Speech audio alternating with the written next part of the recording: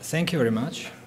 First, I would like to thank the organizers to organize a meeting where we can look out of the box. And second, I would like to thank them to give me the chance to express my thoughts on the home ground, which is also very interesting. Today I will talk about beta testing, and it will shortly become obvious why I chose this title. One of the issues of this conference is that we are trying to address key obstacles which are reducing, on one hand, the quality of our life. And I will talk about disease called diabetes mellitus, definitely changing the life of many people, many hundreds of millions of people on this planet. The disease has been described for many centuries. We have records of it from about 3,000 years ago. It has been to some extent treated during the last century, but despite that, actually is in epidemic expansion, so we don't control it the way we would want. And of course, because we are missing some critical puzzles in understanding the disease, we are still, as you would put in computer jargon, at the level of beta testing, which is also appropriate because the cells that are mostly involved in the pathophysiology of this disease are called beta cells, and these beta cells secrete insulin, and insulin is one of the hormones I'm going to talk about today. And beta cells, of course, when they are not working properly, then we will have the disease we would call diabetes mellitus. So, where are my suggestions for the innovative ways out of the problem? And one of the first things is that we understand human physiology or systems biology, as you want to call it, outside the context of modern civilization, particularly outside medicine and industry, particularly I mean here pharmaceutical industry, because they called hormones in a wrong way, they declared hormones in the wrong way. If I would try to explain, I will explain you the role of insulin. It will be different how you would call it if you would be in pharmaceutical industry. In pharmaceutical industry, they would say this is the hormone that lowers your blood glucose, but I would never say this is the main function of the hormone. Then, of course, we have to understand that our organism is not stupid and helpless, that it cannot fight itself back to some sort of challenge that we may have in a gene or something like this.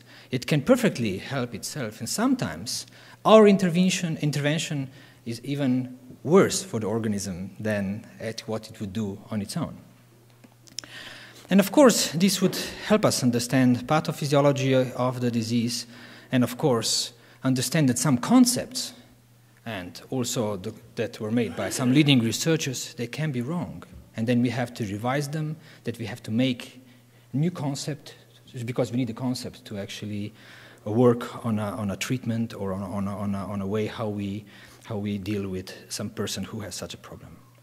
And sometimes we just simply have to stop avoiding the obvious, because sometimes we know the things for many years before, but nobody actually goes into this direction because it's so easy to prescribe insulin or some other drugs, and we never really think that something else is also possible. So let us first define what is diabetes mellitus. Diabetes mellitus has the signs we can see here. It's polyuria and polydipsia, so the patient would produce a lot of urine.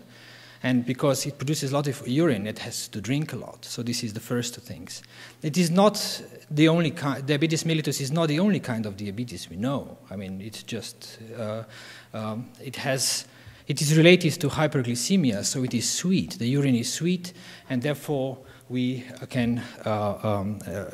actually developed this name. We know it for many centuries, we said, and we can also diagnose it for many centuries, because the urine, when it becomes sweet, actually it also is, the concentration of glucose is so high that we can taste it with our taste buds. And this was diagnostic for many years before.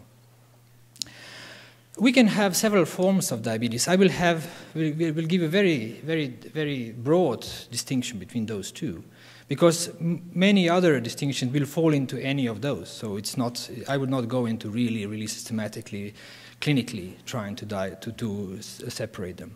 So we don't have enough beta cells because they've been destructed by autoimmune processes or viral infection, etc.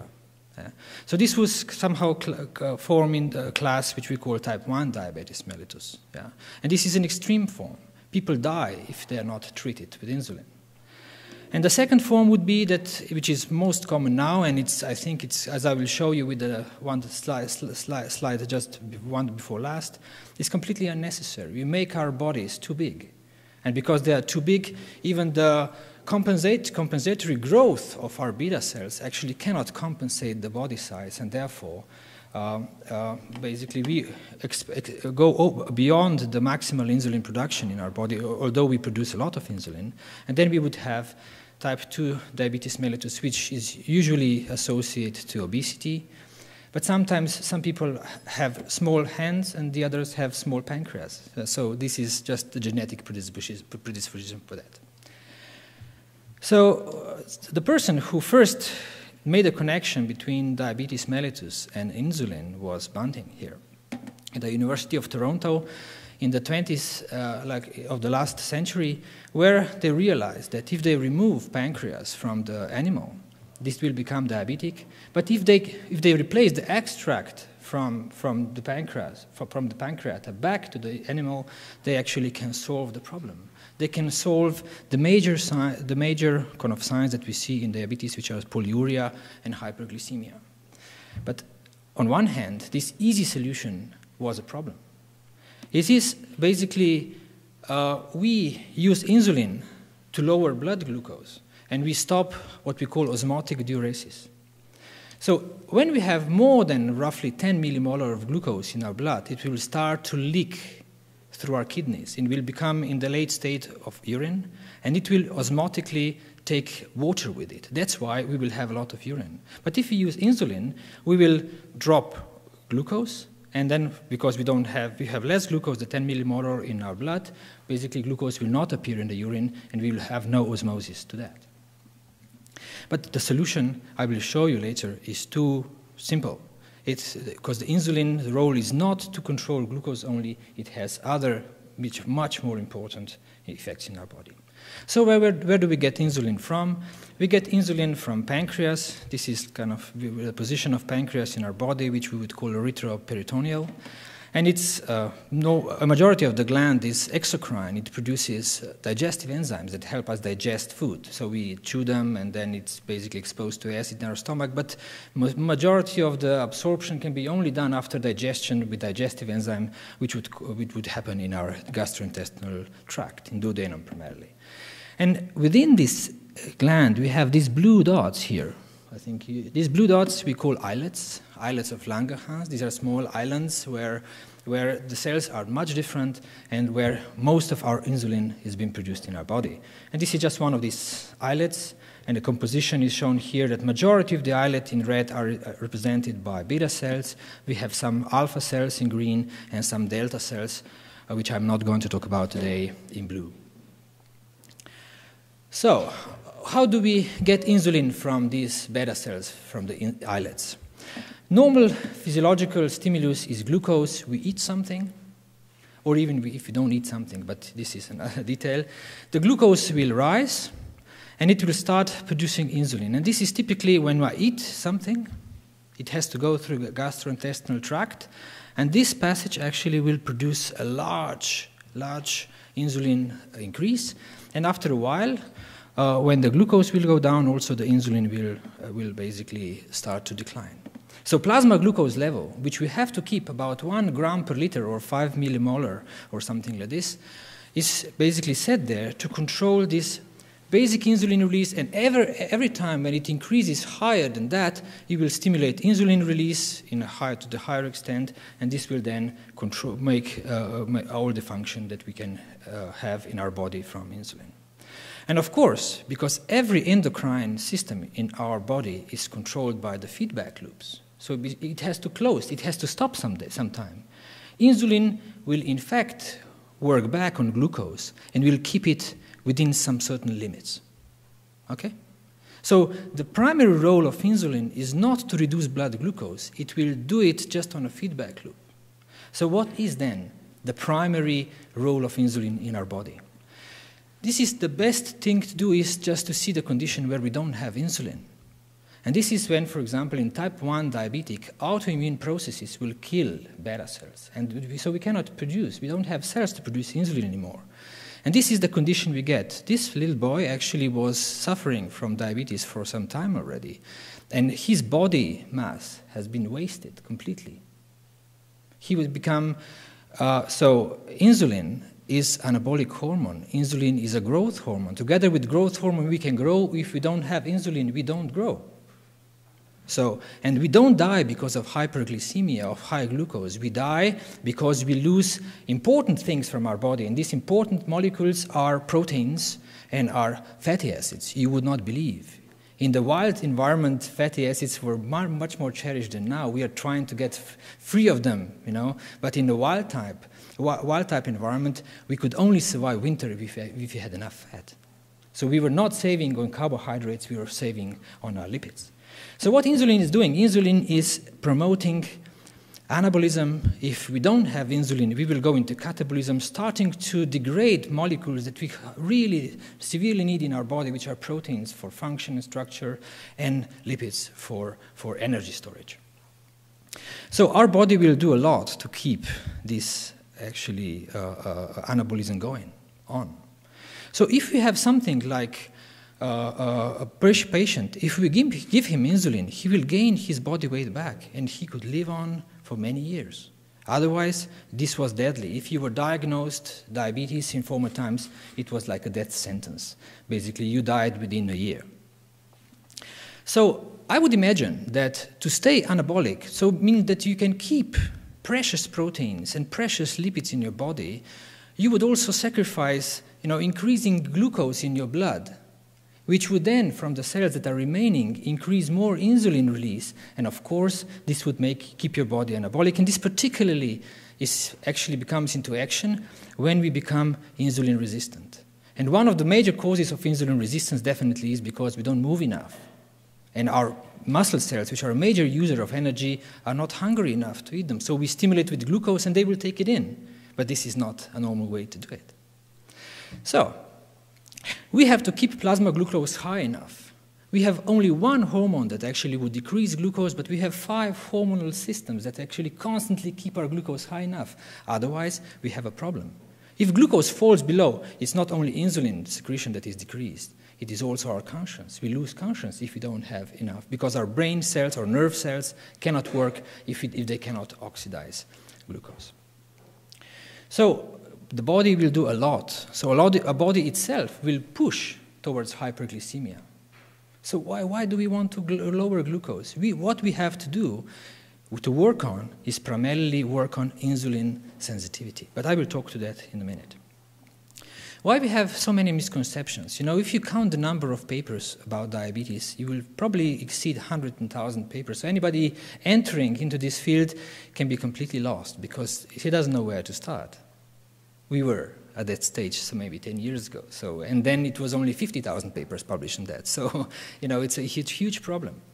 Majority of experiments so far have been done on isolated cells. In the golden era of reductionism, we always wanted to have the minimal organism or part of the organism to study and then extrapolate all the knowledge to the whole organism. And of course, this doesn't work. These experiments are very, very useful to us now because we can understand certain proteins involved. We can actually make a list of proteins which can contribute to the insulin release, but of course, they cannot tell us practically anything about the emergent properties that we actually will get when we study cells which are still assembled into a group like that, into an islet, or even when they are innervated. And innervation has been mostly ignored in the studies of the pancreas. This is just an electron micrograph to show you the difference between the one granule of insulin. So this is the crystal of insulin that actually has been released with exocytosis. I will tell you something about that later on. And this is the synaptic terminal of one of these neurons that actually enter the islet, and these are vesicles that contain acetylcholine, probably parasympathetic neural ending or something like this. So just to see the dimensional difference, the terminal is almost the size of the vesicle. So because it is very difficult to study in this sort of intact form. This is just an example of pancreas innervation. You see, it's everything what is green are neural connection. These are ganglia of the vegetative system that we can describe. So just an expansion of that would give you 3 islets of Langerhans, and they're all connected to each other, and they all need to coordinate their action. And we hardly know anything about that from the current research. And this is just an... and there's another misconception here. Neuropathy is associated to diabetes. We always think it's a consequence, but we don't have any proof against the fact that it might be even a cause of diabetes, because this desynchronization of the islets would also be problematic sometimes. So, how can insulin be released from our body? I showed you this one already. If I eat something, then the glucose will rise and I will get the insulin release. If I put the same amount of glucose through my veins, so I just inject the glucose into my bloodstream, you will see that the insulin release is much smaller. Because obviously we have something in our gastrointestinal tracts that help us secrete more insulin. I will not have time to go into details, but it's just another pattern that we can have. And I'll show you this simply because most of the experiments so far have been done on the way that we controlled glucose by injecting into a vein, not that people ate it. Okay. So, and if we do this protocol, we can see the distinction between a normal, and I will provoke with the use of normal and healthy here. And that a normal person that actually have this biphasic insulin response, which is also shown here, and compare it to diabetic person. Diabetic person has too much insulin in the background here. But then when it comes the challenge, so the glucose, it actually will fail to release insulin properly. But even this one is even more important. The knowledge we have for some decades, and we completely ignore it, is that if we have a healthy person, and the healthy person is not necessarily the same as normal person, so this would be an athlete, or the human in the wild-type environment, so this Paleolithic hunter. So these people actually had to run like a small marathon per day in order to find food or to not become a food. This was another problem, which we are not challenged every day today. Okay, so if we would have a Paleolithic hunter or a marathon runner and give him the same amount of glucose into his veins, you will see that it would release about 20 times less insulin, because his muscle cells don't need insulin for glucose to enter because they are simply hungry. And what we have to do is just to make our muscle cells hungry and increase the muscle cells mass, of course. This is, if you don't have muscles because we are so sedentary, then of course this will not work completely.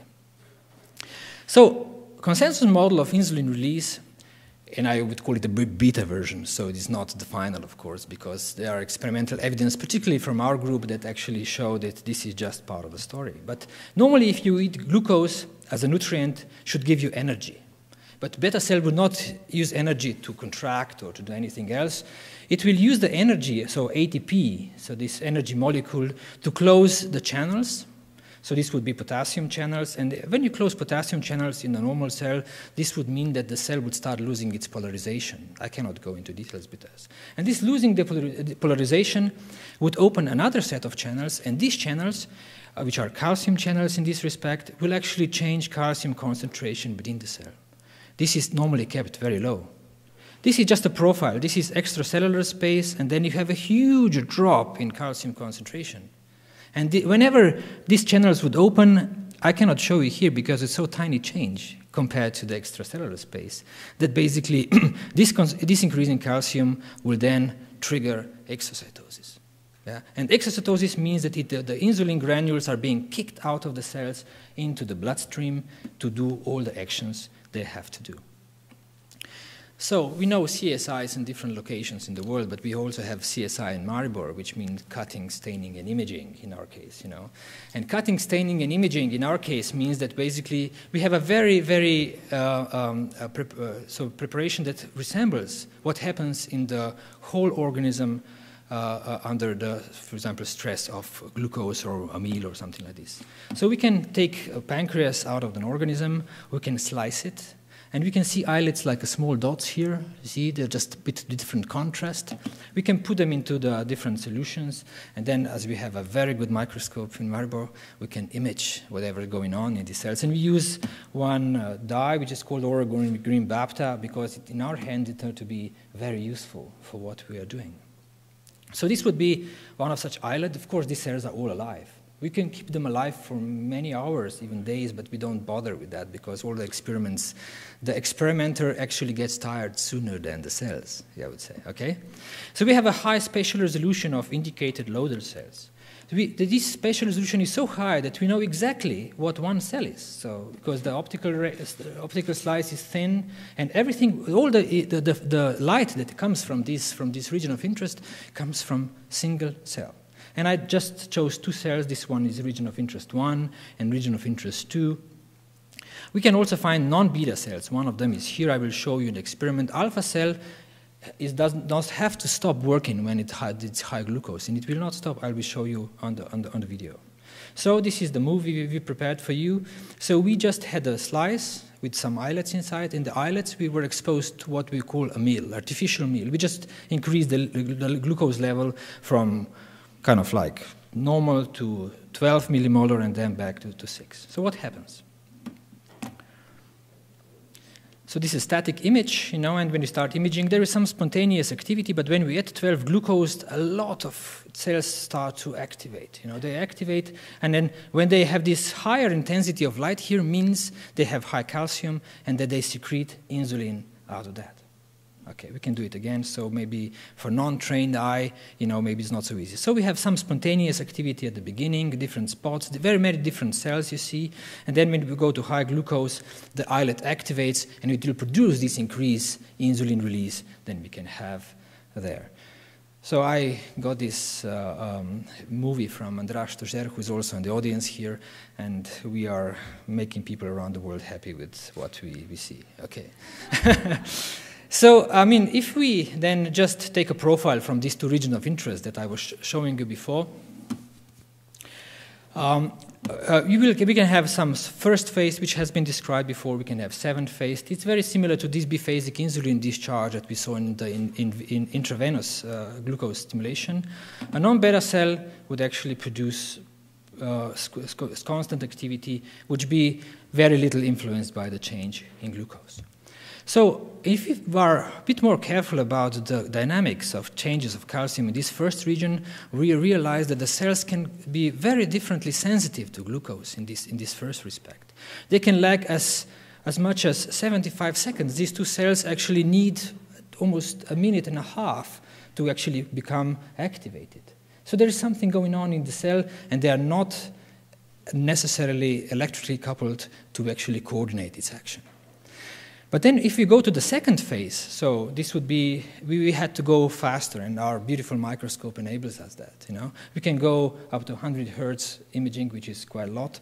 And then we can actually still, again, get this high spatial resolution image. We can choose region of interest. Here we can measure distances between them, whatever we want. And if we do just this imaging during the second phase, we would see that the activity here, that the cells are much more synchronized. You see there is a calcium wave spreading within, and these cells during this second phase are much more coordinated. So the story that I would like to draw out of it is that we have several phases of this calcium increase in our cells, that some of the parts are not coordinated, some are better coordinated, and we can have several different mechanisms controlling that. And just to show you the speed of propagation of this wave would be about 60 micrometers per second, because this can be a delay that we can see from one side to the other side of the islet. A bit alternative model of calcium regulation in a beta cell would not include glucose and closure of the channel and opening of the channels only. So meaning that the calcium would come from the inside, from the outside. But we can also have another storage of calcium, which has been described in many other systems, particularly muscle, heart muscle, or skeletal muscle, and so on, which is another source of calcium to control what's going on in our cytosol. So we have extracellular space, and we have intracellular space, and we have sort of like cytosol, so where the vesicles are embedded in, where we have very little glucose. It's like a wall of life, you know. So if this calcium here increases, of course, the cell dies. It's not being controlled anymore. So particularly, this protein here we call ryanodine receptor has been described in the past to have some role, but since decades, basically nothing major has been done on that. But we have something obvious from our former life, you know. There is a syndrome which we call porcine stress syndrome. It's a big burden for the pork industry around the world, because if you are not careful in controlling what kind of pigs you're raising, and then you transport them to the slaughterhouse or something like this, they die during this transport because they are stressed. I would be stressed too, obviously. Yeah? Okay, and we found that they have in their skeletal muscles a problem with ryanodine receptor, so this calcium pore that normally controls the contraction of a muscle. And then when they got stressed, this actually gets open, and they start to contract, and this huge contraction would increase the body temperature, and they would actually go into hypothermia and die, and of course the meat would be useless. I mean, you cannot dye meat, which actually comes from these pigs. But we know that this comes from the fact that these pigs have been selected for the increase in mass of lean muscles. So they have big muscles, you know. But they know that if they die, if they go into the stress. But nobody asks them, say, why they have so much of the lean mass. And one of the answers, of course, is that they have too much insulin. Because insulin uses the same receptor, so insulin-secreting cells use the same receptors to control plasma glucose in those cells. And of course, this constant leakage of calcium will produce more insulin, and as we said, it's an anabolic hormone. So it will keep the body growing better than if we don't have insulin.